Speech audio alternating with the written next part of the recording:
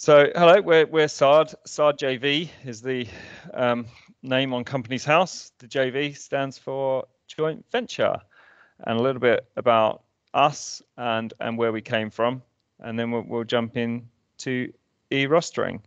So we are actually NHS owned. The reason it's got the JV on the end is it stands for joint venture. It was created in association with Oxley's. The quick history of how I became an accidental company owner is that I'm an engineer.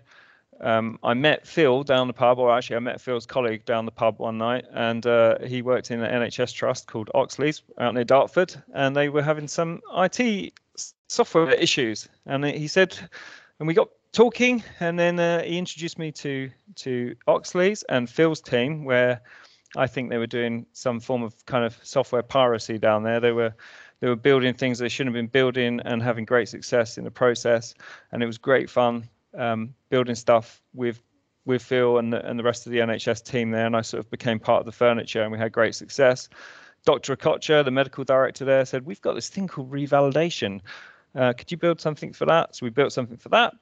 Dr. Okocha said to me, "Come and show this to my colleagues, the medical directors all over London." So we went, and I thought it was going to be a nice little show and tell, and NHS fluffiness, come and show us what you've done, sort of thing. And they turned around and said, "Oh, this is great. Can we buy it?" And I was like, "How much is it?" And I was like, "Oh, I wasn't intending to actually sell it. I thought we were just here to sort of share knowledge or something." And then Dr. Okocha came away and said, "Actually, look, this is a really good idea. You've built a really good system for Oxley's here. It'd be good for you and your software company. So let's create a joint venture." Phil got seconded from the NHS, where he was the learning and development manager there, and we've never looked back. We're born out of the NHS. We were the love child of an engineering company and the NHS trust of Oxley's. We went and created loads of really cool products. So we're NHS owned, and over those 10 years, that was 10 years ago now, we're about to have our 10th birthday. We've grown to have 50,000 users. We're in 50 plus trusts. I think we're in 7 or 8 or 10 of the Shelford Group trusts. So that's the big teaching hospitals, King's, Guy's, Oxford Uni, all the usual sort of big teaching hospitals. We're in the vast majority of them. We've grown to have 14 products. We started with medical revalidation, which is a system we built for Oxley's, and that very quickly expanded into, MSF, job planning, eRostering, which we're presenting today, eLeave, nurse revalidation, appraisal for all, consultancy services, team job planning. It's a big long list. We've got 2 strap lines, which is great technology and great customer service. They're the things we aspire towards. It's also where we spend nearly all of our money. So if you look at our staff team page, people are basically either an engineer or they work in the customer support team. And we don't have a big bloated sales team at SARD. We're about building really good technology alongside a really good customer service ethos. We're also really very much about partnership working. We started off as building a project for Oxley's that then expanded into all of these other projects. Everything else we've built has been built in partnership with a trust that have come to us and said, "Please, can you come and build this thing for us, because we really like your other products in other places." And indeed, that's where this one's come from. And this is where eRostering's come from. It's something we built in partnership with South London and Maudsley, which is the sort of largest mental health trust covering South London. It's right opposite King's College Hospital. So we built it in conjunction with them and the team there. As I said, all of the products have been built through partnership working, eLeave, job planning, appraisal for all, nurse revalidation.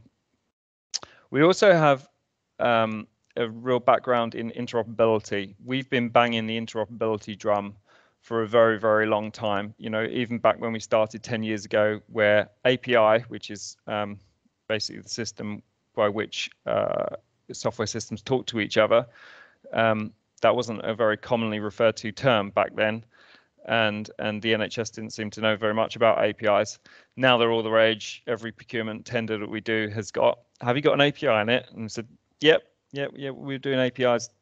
We were banging the API drum a long time ago. We've been right behind APIs, and consequently, all of our systems are connected up and work together as one system.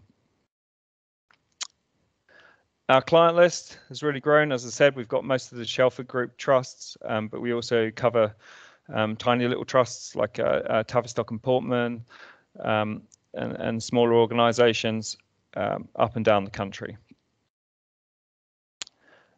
Just something about the kind of great customer support. It does feed into how we deal with eRostering. We have a support model which is about making sure that our end users have direct contact with us and can speak to us directly. And the opposite of that is what we call the kind of lake of discontent. It's when you put a support dam or put barriers between your disgruntled clients and yourself, and they and their problems do not go away ever. In fact, we were asked the other day by on a sales call, are you sure you want to put a chat support system on, because you're going to get a lot of demand on your system if you switch your chat support system on with our staff. And we're like, no, we never ever release any product to any staff group, right from healthcare assistants right through to consultants and medical directors. There's always a chat support system in place, because we don't want this lake of discontent. We don't want that support dam building up behind us. So we always make sure it's really easy to speak to our team. So this is more like the SARD Tech customer support model. We try to keep it free flowing, and as people come along with can the system do this? Can the system do that? Or how do I do my forgotten password reminder and things like that? We pick them up, and it means that the support team can pick up those requests, and the engineering team can build the things that we need, and it keeps flowing. Right. So in terms of this actual webinar on eRostering, I'm going to cover a number of things. One is what's under the hood. So I'm going to talk about this sort of artificial intelligence engine that sits underneath it, and you'll see a little bit of a magic show. Just some sort of system housekeeping. Then I'm going to take you through the administration section, the admin section, the organizational setup, duties, location, spots, how you set up rotors. Then I'll go on to show you the roster setup, availabilities, events, leave, warnings, reports, and then we'll see it more from the user side. So that's the prior part is administrators and how they interact with the system, and then we'll go on to the user section and how a user interacts with it, and then next steps from there. So are you ready for a magic show? I call it a magic show because I think artificial intelligence and artificial intelligence engines are akin to magic. It's when you see a computer do something that you really were just not expecting them to do, and it really underpins how we run our rostering here at SARD. Why? What's the big deal? Why did we build eRostering in the first place? Well, because we had lots of happy clients with all of our other stuff, and to put it bluntly, there's one dominant supplier of these systems, and most people are not happy with it, and they're crying out for an alternative. And we actually took a bit of time to look at the technology, see what was available, see what was the best way to crack it, and go from there. So we're building it because we've been asked to build it.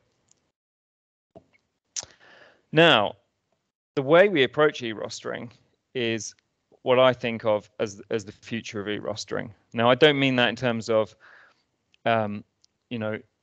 some marketing spiel that SARD is specifically the future of eRostering. What I mean by that is that our product and the way it's developed is what your eRostering system is going to be like in the future. We're just doing that now. Every other company is going to be doing the same as SARD in 5 or 10 years' time, because that's what it's going to be. Now, the reason that it is different and the reason it is the future of eRostering is a bit like trying to explain Netflix back in the era of blockbuster video. We are in the era of blockbuster style eRostering, and yet the technology now exists to do the Netflix thing. The AI now exists to do the Netflix part of things. And so I'm going to go through and just sort of explain what that is, almost sort of if you imagine you were Netflix trying to explain your product in the era of Blockbuster, you'd have to explain the internet really, because otherwise all of your customers would be saying, how do I return my video? Where do I post it back? Where's your post box? Where do I buy my popcorn and things like that? The technology actually changes how you go about rostering and how you deliver it. And as I say, it's the future. So I'm going to delve into why we're moving into the era of Netflix and why SARD and SARD eRostering is your inevitable future, whether with us or someone else. But why not go with us? Because we're doing it now. So what's changed? Since forever, you have been able to do this on a computer. What's the big inventive step that's happened in computer science that allows us to tackle this differently in a way that you couldn't have done 10 years ago? Well, about 5 or 6 years ago, I went to a programming conference, and for years, I've been able to see computers do the first calculation, 2 + 3 =. You can put it in your calculator, hit the buttons, hit the 2, hit the plus, hit the 3, hit the equals, and bang, it will come out of an answer. About 6 years ago, I went to a programming conference and I saw a computer do this. Different. Well, yeah, it actually is very different. You can't put the second one into a computer. You can take your calculator on your phone and you can do the first one easily. Try and do the second one. What would you do? Well, you'd have to rearrange things. You'd have to go 5 - 2 and then hit the equals button. But what have you done? You've rearranged it. You've actually had to apply some intelligence to the calculation in order to work out how to do it. And so that's why it was so impressive for me to see this.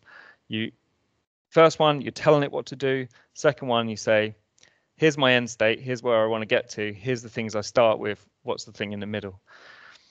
If that seems a bit esoteric, then think of it this way. If you're trying to make a cake, maybe you get eggs, butter, flour. You add them all together and you get your cake. In the new world, do the things you have to do to make me a cake. I don't really care. This is the end state. Here's what I want to get to. You, artificial intelligence, go off and work out how to get me there. What might that look like for rostering? Well, let's think about the end state.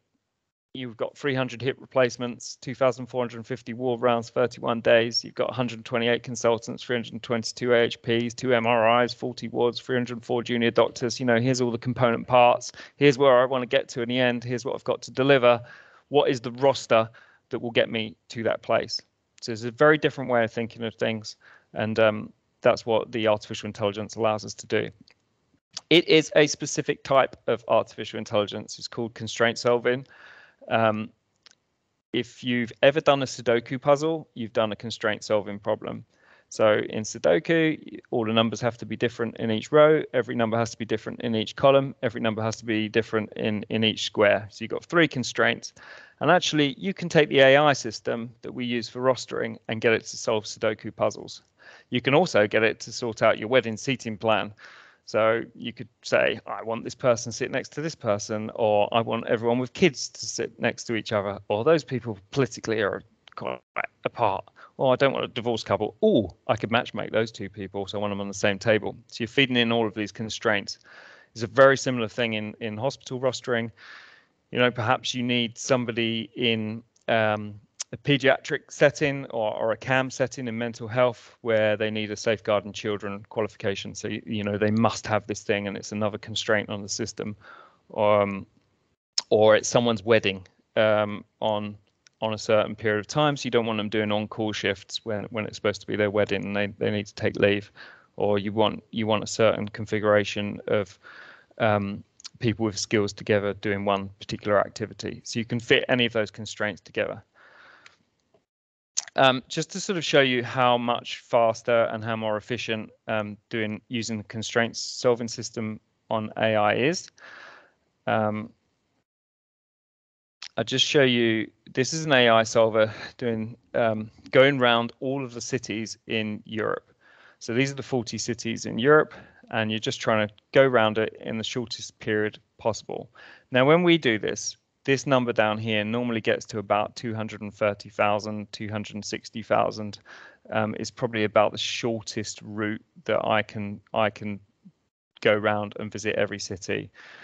If I get the constraint solver or the artificial intelligence to do it, you'll see here it will keep looking for faster and faster routes. It started off at like 230. It's very quickly got down to 218, 217, and eventually it'll get down to something like 216,000. So it's solving it much, much faster and to a greater extent than any human possibly can. Now, I realize that this is traveling through cities of Europe, but actually it does apply to things like rotors. So instead of going through cities, maybe you've got your rotor positions and actually you want to travel through, sort of placing certain doctors in the first row and visiting that doctor first, and then you're visiting another doctor second and another doctor third and fourth and fifth. And this is the same system that underpins our rostering. Now, when we do this, when we've tried to do this visiting the cities, we got to, on the team, I think we got to 259 for Francesca. Sorry to embarrass you there. 260. Rob got 230. I got 217, and I'd seen the answer, and I think before then I got about 230,000. So the computer does way better, perhaps sometimes in the order of about 20% better. Now, when that applies to rostering, you're talking about a 4-day week instead of a 5-day week. You know, you're taking into account all of those constraints. It's actually considerable cost saving in terms of time and making sure you're not using overly using kind of locum doctors and things like that. So let me show you that applied to rostering now. This is a very early prototype of the system that we is using actually an older version of the artificial intelligence system, using something called Optiplanner by Red Hat. This is one of our early prototypes, and indeed this is one of the things that we showed to South London Maudsley when we first started partnering with them about just how effectively AI and constraint solving could be used to help solve your rotas. So here we have a shift roster system, and we have a number of unassigned shifts across the week here. And we have a number of employees as well and their skill sets. And over here we have an availability roster. So for each of those people, we can say, oh, on Tuesday they want to work on that Tuesday, the February 26th. They don't want to work there. They're actually unavailable. This person here, Amy Green, is unavailable on Thursday, February 28th. And so, you know, she definitely can't work a shift. And so you put in all of your constraints or all of your availabilities for the roster.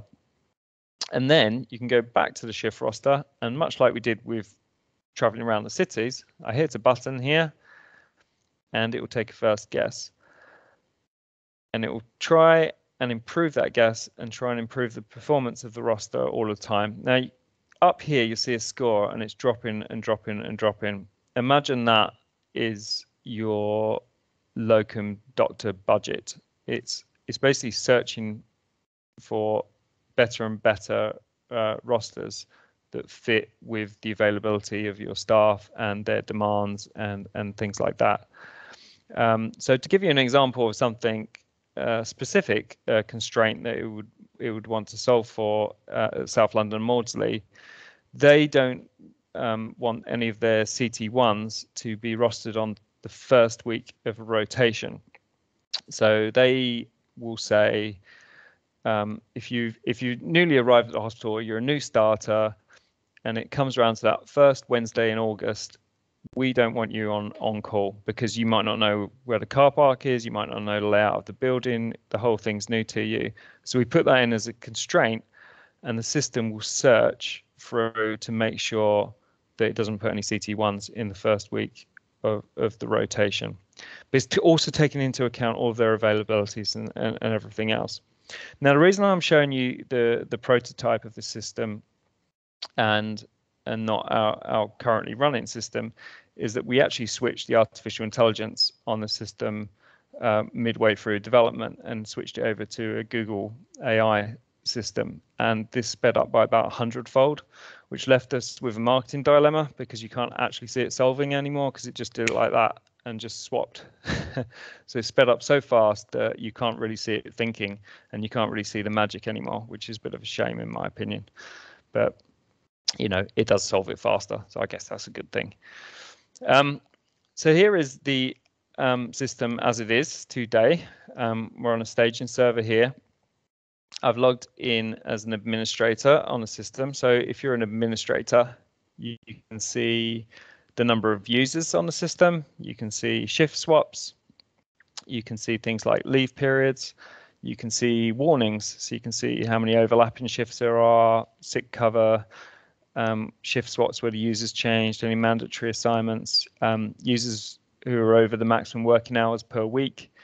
So that there are all sorts of warnings in here, and this is the thing about SARD's rostering. We don't actually have rostering as individual products. So I know some companies are like, here's our nurse rostering system, or here's our junior doctor rostering system, or here's our activity rostering system. It doesn't matter, because actually the AI doesn't really care, and what we do is we apply the rules for that particular group. So at South London Maudsley, they have a lot of junior doctors, and it will apply the junior doctor contract rules, and those are the things that it will check in terms of the warnings on here. So it's got all of those warnings in there. Don't worry about this debug thing. That's just because I'm on a demo site. So it's just telling me that I'm on a Mac. That doesn't show up on the real system.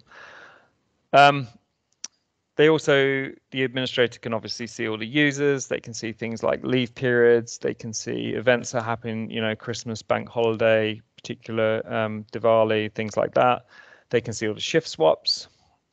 They have duties. So I can click on duties here, and it will show you the name of the duty, the short name, the start time, the location, whether it's a long night or early morning, or whether it's a day shift, whether it's an on-call shift, or in the case of mental health, there's place of safety shifts here.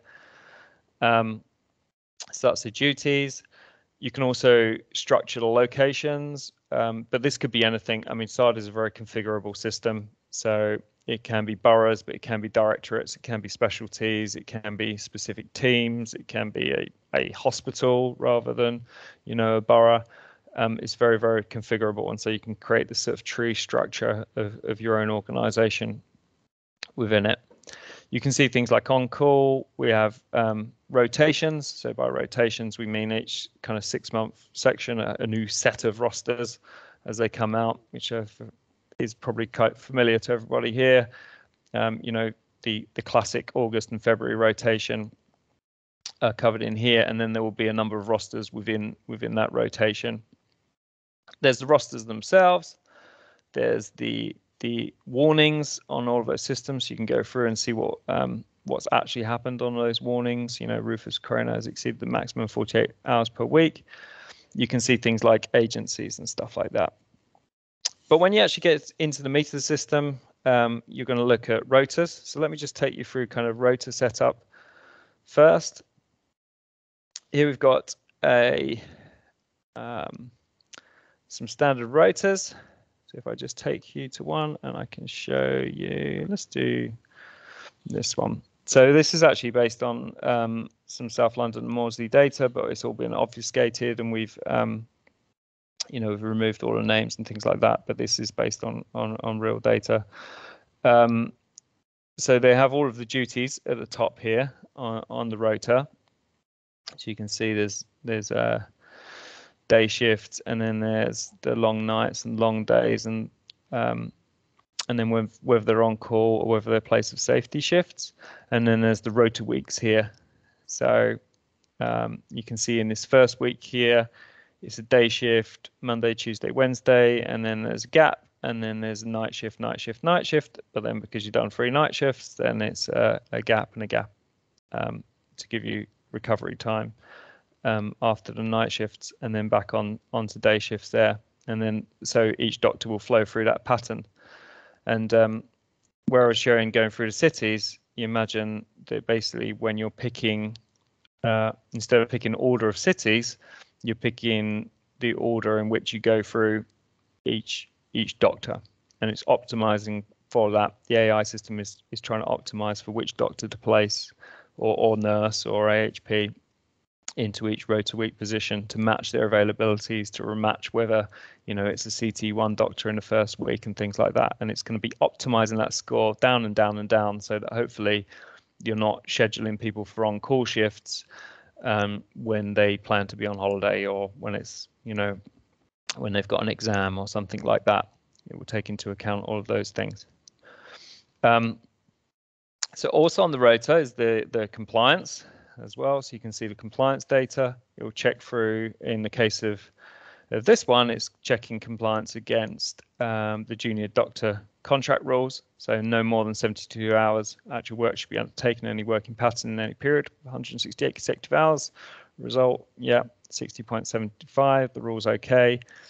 And it will check through all of these rules. And there's also WTR compliance. So no doctors to work more than an average 48 hours per week, and it will check through all of the rules there. We also have the salary breakdown of this rota. So remember, this isn't a roster. There's no specific doctors on this rota. There's no doctors have been assigned to a particular week. So it's just indicative of what the salaries would be if you had like an ST1 in that position, or an ST3, so that you can feed that information through to payroll. There's also a stats page. So on the stats page, it will show you the breakdown of night shifts, long day weekday shifts, and long day weekend shifts. On here, there's quite a lot of information that you can get out of here, and you can export all of this stuff out to CSV as well. This last tab here is the builds. So you start with your rota pattern, and then you would then assign certain staff members to each week in that rota pattern, and the resultant action would be that you'd create a roster from that rota. So the nice thing about SARD is all of this is all under one system. There's not some separate rota system. There's not some separate leave system. There's not some separate payroll system. Everything falls under this one system here, including the rosters and the rotas.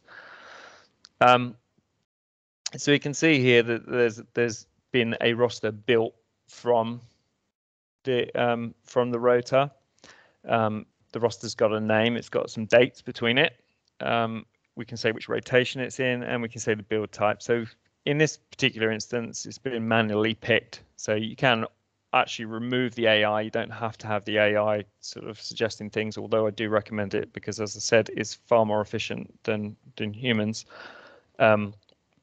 If you configure the rules correctly, the AI will come out with better answers than any human possibly could. Or you can assign one user per week based on the AI, essentially based on availabilities and other rule constraints. Then you can say which employees are based on this rota. So we can see that there's like the current grade and which rota position they're on, and the assignment and which weeks they ended up being in. And then you can see on this last bit here is the roster, the resultant roster that comes out of that, and it will load that up. If I click on this here, I can go to the actual roster and I can get even more information. So this is the roster that was built from it. This roster will show you the name of it, what state it's in. So there is a kind of review process. So you can have draft rotas, you can send them off to the BMA, or you can share them with, ST leads and junior doctor reps and things like that can then have a look at the rosters before they're put out there, and you can give them access, and then they can be reviewed through, and there's a review process. It will show you all of the warnings that's on that roster. You can also see the actual shifts. Obviously, and when I click on the shifts here, you can see a week's view of all the shifts. You can see any unassigned shifts that are in there. So you can see there's a couple here, a long day one, and then a day shift here, and a long day here that were unassigned, and of course they will come up as warnings, and it will notify the administrators that there needs to be cover for that shift. And so you can see here there's a locum doctor that is placed on this shift here.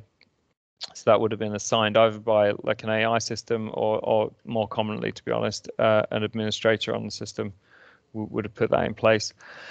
You can also have a kind of a longer month view of everything. So if I scroll through, we're looking at August, but if I scroll through to the present day, obviously these are all ghosted out a little bit because it's in the past. Oh, I just mentioned there's a leave there. So, and the reason for that leave, and so it will unassign all of those shifts for that person and notify that needs to be covered. So there's funeral leave or there's annual leave here, and it will again notify things. I just thought I'd mention that just as I passed through. As you get to the current month, so in October, you can see there's all the ghosted shifts that have already happened, and then there's the week ahead. You can do things like click on here and do things like reassign shifts. You can create sickness on them. You can view an audit trail. You can see everything that's ever happened to that shift. You can see who's in the team, who else is on that day, who's working with them. You can unassign it and things like that. There's a lot of functionality built in from this page. You can, of course, filter to just things like the on-call shifts as well, so you're not seeing all of the day shifts. You can do things like less than full-time shifts as well, and show up all of that information. On here's the stats page for the roster. So we saw the stats page for the rota.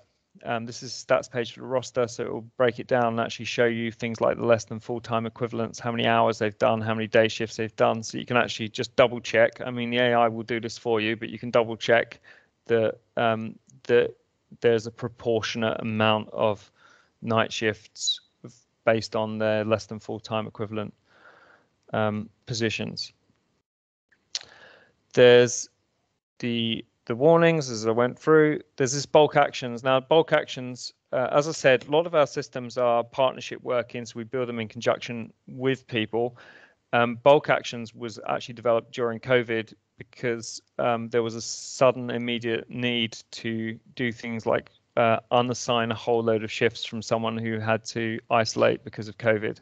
And so we'd have to take them off the system for 2 weeks and then suddenly reassign them to someone else. So there is a load of bulk actions in here. We also had a load of GPs come online sort of halfway through a rotation. So there was a lot of bulk action reassignment and things like that there. You can also have budgets. So you can have cost centers for each area and currency and where it was costed to. You can have those budgets spread across certain rosters, or you can have multiple rosters for each budget or multiple budgets for each roster. As I said, it's a very configurable system, so there's lots of different ways that you can cut things. So that's it more from the sort of administration perspective. So this is where you construct the rosters, put the shifts together, generate the rosters, set out your duty types and your locations. But then, of course, there's the view from the other side, which is an individual user coming onto the system. So if I click on here, I'm just going to grab a user of the system. Who do we have? Yeah, let's go Leon. So Leon CT2, and I hit the impersonate button, and we can see what it looks like for Leon. So when Leon logs into the system, she's going to see her on-call list, so she can see when her next on-call is. She can see all of the upcoming on-call shifts that she has, the next shifts as well, any shift swaps they've put in. So there'll be a shift swap here. I can click on that and you can see what the nature of that shift swap was. There's obviously an approval process for this as well. So, you know, it doesn't just allow it straight through. There's normally an administrator or a reviewer that has to allow that through. And then in the case of South London Maudsley, they have these place of safety shifts, but you can have any other type of sort of specific shift or something that's particularly of importance that you want to highlight. So they can see my shifts as well. So they can essentially see their calendar and just see a calendar view of what's happening on a month-by-month basis. From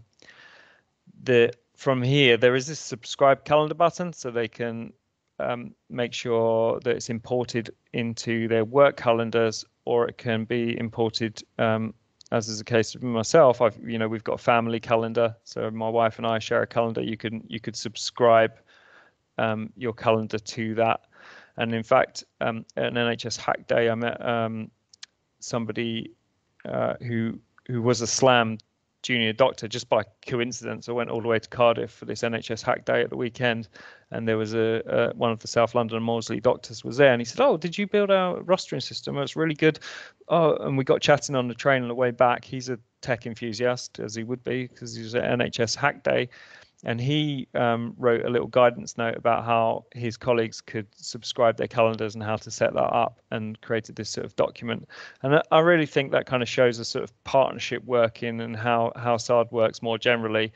We don't have like a bloated sales team. We don't just sell products and just move on. We're very much about really getting to know our clients, really getting to know their needs, and building up relationships with them, and taking feedback from them, and building the product together. So that's the sort of subscribe calendar functionality that's particularly useful, I think, to the individual doctors, because they can look it up on their phone very quickly, and actually their partners and wives and husbands can look that up too. They can also see the shifts of everybody else that is working alongside them, so they can kind of see the context of it. They can see, who else is working on those shifts or in those locations. So you could grab a particular location and say, and it will filter that down by that location. Oh, I just happened to pick a location that's got nothing in it, but yeah. Anyway, the point is you can filter by location, and it will show you everyone who's working in that particular place. You can also see all of the locum doctors that are on there, and things like that. One other way to look at this is what we call spots. So spots is a sort of terminology from general rostering, as in factory rostering and things like that. If you imagine a spot, a bit like a spot is a place you expect somebody to be doing something. So it comes from really factories. If you imagine a car production line, you need someone doing the left headlight, and you need someone doing the right headlight, and you need someone doing the rear tire and fitting the exhaust and things like that. So it's like, tell me somewhere where someone must be and what time they must be, and someone needs to go and stand on that spot. So spots is a way of looking at that data from a slightly different perspective. So here you can see the spots are 9 to 5 shifts, so basically day shifts, and then there's a spot of doing a long day at Pine Place, and a night at Pine Place, and a place of safety at Pine Place. And then you can look through and you can see, is this a locum user here, or who's been placed in here as well to do that particular shift. They can also see the on-call list. So there's another example of partnership working. When we first started working with SLAM, there was this thing where, to be able to work out who was on call and get their contact details, they had to go back through Switchboard. And we did this sort of process of going in and saying, look, what do you do each day? What are the things that are time consuming to you? And one of the things that kept coming back was, phoning up Switchboard to find out who's on call and what their mobile number is and how do I contact them was really painful. So we've put all of that into the system.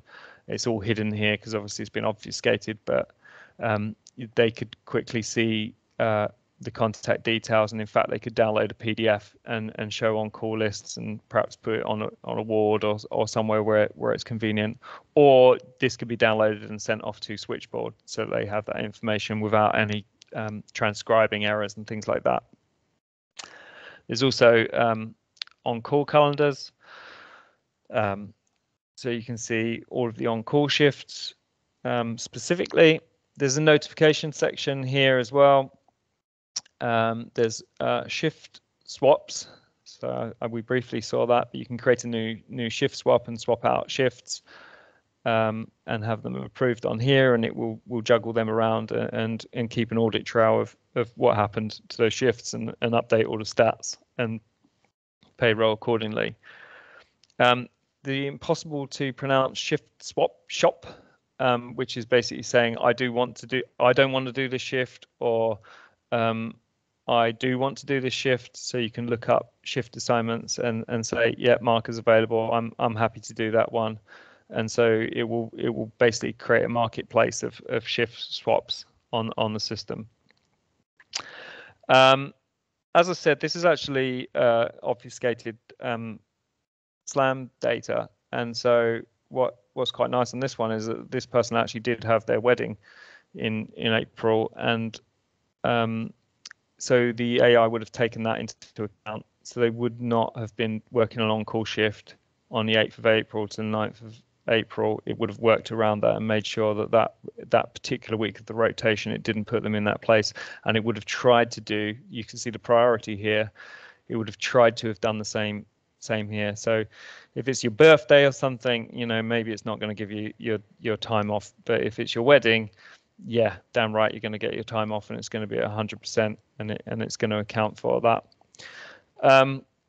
So that's the system. It's a very there's a whole load of things I could show you and go into real detail around budgets and things like that, and care hours per patient day for nursing, exception reporting. There's a whole host of things. Generic workforce templates and things like that you can extract out of the system. There's also a link up between leave modules, absence management, attendance, and feeding that data back into ESR. We've got a really good, as we've mentioned on previous webinars where we've been working on the ESR wrapper, we've got a very good relationship with the NHS ESR team, and making sure that our products integrate with ESR data. So putting attendance and absence information, how that then filters through into payroll. So there's a whole load of other stuff that obviously I can't really do in the short space of one presentation, but obviously we'd be happy to speak to people individually and go through any specific areas of interest that they have. Just one last thing to mention, the live support online, all our systems, as I said, that lake of discontent, we never want that building up in the background. I should actually explain I'm not Leon. I am actually Kevin. So we've got the chat system on here, which is available to everyone, administrators, doctors. So Joe's coming back here. They're always available. In fact, we seconded one of our customer support team over to South London and Maudsley to actually work with their rostering team to see how it all actually works in the background. So that's kind of it. Any other questions? I guess we go to questions now. Yeah, did I get to the questions? I did get to the questions. Oh, here's a lovely picture of our team here. So basically, we're not a massive company. I think we have 25 people in the company. The talent in this team, we had our user event the other day. The talent, the loyalty, experience and talent in this team is absolutely exceptional, and basically I just can't wait to release these people on the wider NHS, because we really can improve things. So thank you very much. Any questions?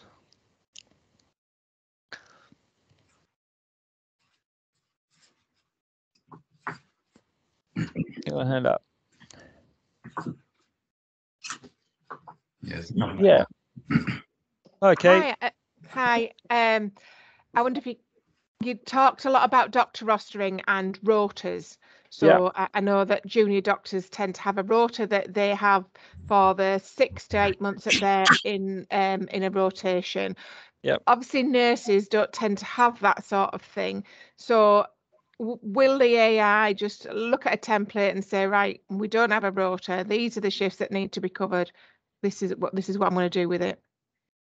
Yes, you don't need to have the rota in there. In fact, I feel like rotas are a leftover from the days before we had AI, and it's easier for the AI to work without the rotas and to just say, these are the shifts I need to fill, and here is all the qualifications and availabilities of the staff. Go do it. Right. Like the rotas. If I had a magic wand, we would waive it and rotas would just disappear. They're an anachronism. We don't need them anymore, including for junior doctoring, in my opinion. But I'm not going to change the NHS overnight, am I? Thank you. I was just worried. Yeah. Did that answer your question, Kate? Absolutely. Yeah. Brilliant. Yeah. Okay, but I'd love to talk to you more about nurse rostering, because it's a different setup. Yeah. Yep. Is it Mark? Yes. Hi. Hello. It's a great system. Thanks. Really, really great system. Can I just ask, so a user, so for example, a junior doctor, can they input their own requests for leave, etc., or does it have to still go through an administrator to approve it? Can they just put them directly in? They can put their own annual leave requests into the system. And in fact, the eLeave module will take into account things like job plan if it is a doctor, although we do all team job planning as well. They can put the request in there, or they can, prior to the roster being generated, they can put in their availabilities and say, I'm planning to go on holiday here, and then you set the priority. But what's quite nice about the AI is that it's very egalitarian in its distribution because it's a machine, and so it's not friends with any particular staff member, right? And also it can find things that a human can't. So yes, everyone wants August off, except everyone who doesn't want August off, and actually those people do exist, and those people who perhaps want to go on holiday when it's not the school holidays and they can get cheaper flights and things like that, and so it will roster those people in the on-call shifts in that August period. Same with things like Christmas. Yes, lots of people want Christmas off, but actually there's the person who wants Diwali off, or there's the person who wants Eid off, and actually they're more important sort of family holidays to them, and therefore it will tend to put those people into those positions. So it really improves work-life balance, and it's actually almost sort of it sounds really funny, but it's almost emotional, I think, seeing people's requests come through. It's my dad's 60th birthday, or and to see it trying to work things out in order to accommodate those requests it genuinely helps the work-life balance of your staff. Hopefully means that there's a lot less sickness absence and a lot less need for sort of locum doctors and things like that. Sorry, that was a long answer to a short question, but hopefully that answers it. Yeah. So for example, if someone puts a leave request in, will the computer then look at what everyone else is doing and say, yes, you can have that leave, or no, you can't have it? The AI tends to kick in before the for the rostering section, prior to the rostering being done. So I think what tends to happen is the AI has less influence actually when the roster is running, because obviously it could optimize it, but it might mean optimizing it by shifting 20 people around or something like that, which you don't want to have to go and tell 20 people to change their shifts in order to fit someone's holiday request in. So that there's more of we call it centaur rostering, which is essentially, look, the AI will do a lot of the hard work for you. It's the back legs of the centaur, but you do still need human guidance up front. And so it's a mixed mode of not just letting the AI run rampant, because we've seen what happens when you just let computers control everything. They're a bit stupid in some ways, and yet in other ways you want people to override things. So on the day-to-day, if they come along and request something and it can't fit them in, it's probably going to be an administrator doing that, not the AI. But if it's prior to the roster being generated, it's probably the AI going to work it out. Okay. Did that answer? Yeah, no, that answers it. Thank you. Yeah. Is it Sarah?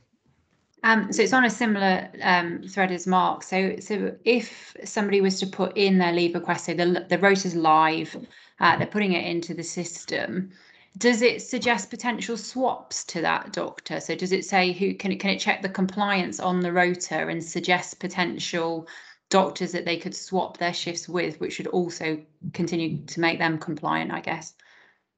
I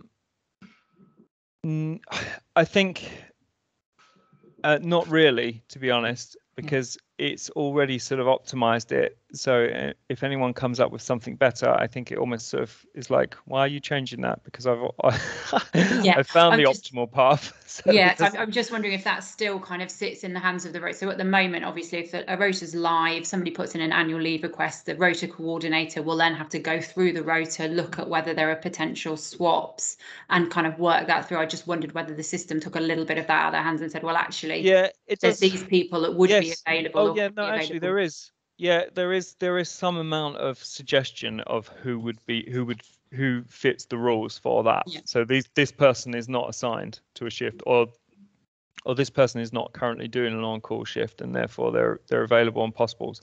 You know, when it's doing that constraint solving, is if you've ever used like one of those Sudoku solvers or something, it's sort of assisting you. Or I don't know if you ever played Scrabble online or something. You know, it's like, how about these words? Or you know, it's not doing the whole thing for you, but it's suggesting. It suggests, yeah, no, and that's absolutely fine. And the other, just because you were talking about the e-leave module, is that a separate module then to your e-rostering module? So you'd have to buy the two together if you want to use the annual leave element. We can provide it as one, really. I mean, I think it's quite rare. Slam use our e-leave, so it's never come up as a question.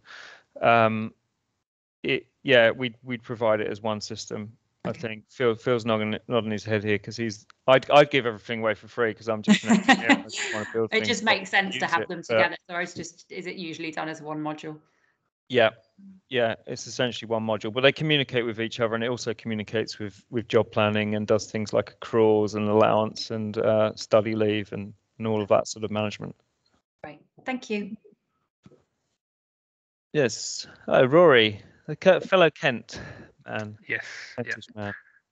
So at our trust, we have a large bank of temporary workers. And in fact, all our substantive staff are on that bank as well to work additional hours. So does SARD have something that can accommodate that? We are looking at bank staff integration at the moment. I don't know, is that a local bank system or? It's through Allocate. Yeah, so it's sorry, you can use dirty words here. So I think that, you know, things like bank staff and bank staff plus, where possible, we will connect to those systems. But we do have eyes on integrating with other bank staff providers, and indeed sort of developing and pushing along with our own offering there. That's probably one to have a conversation sort of outside of this webinar, maybe.